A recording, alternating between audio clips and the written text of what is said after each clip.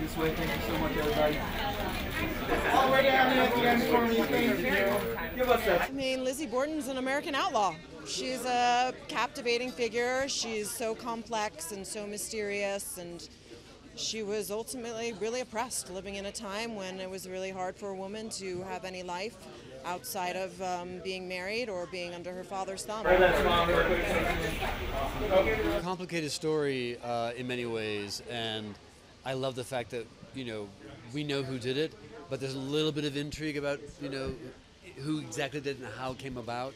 And my guy is definitely in there causing trouble. And so I was really attracted to that. I like bad people, what can I say? The script is so detailed and so poignant, and there's secrets everywhere, and things are hidden in it, the way they were in the Victorian time. I grew up an hour outside of Fall River, Massachusetts, where Lizzie is from. So as a child, you know, I was haunted by stories of Lizzie Borden, as were a lot of kids from the area.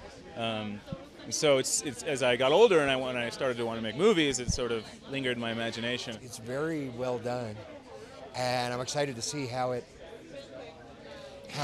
works, because I only know it in moments of shooting and on the page.